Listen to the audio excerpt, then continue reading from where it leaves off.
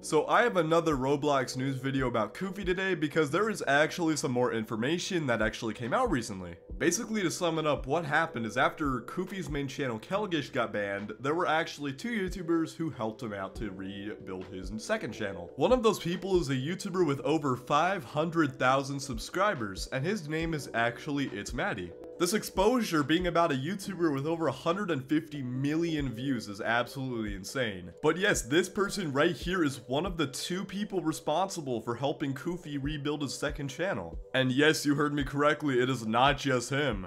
Yes, there is another YouTuber who helped Koofy out after Kelogish got banned, and that YouTuber is Rainway with over 400,000 subscribers. And not only this, but he also publicly defended Koofy. As a result of the expose between the two, Rainway has not given a response, however. However, ItsMatty did give a response saying that Kelogish or Koofy was an editor for him. This happened just after the Kelogish channel got banned, and ItsMatty's excuse was that it was for Koofy's mental health. Well, that is about all the drama to cover for today. I'll see you all in another video, and peace!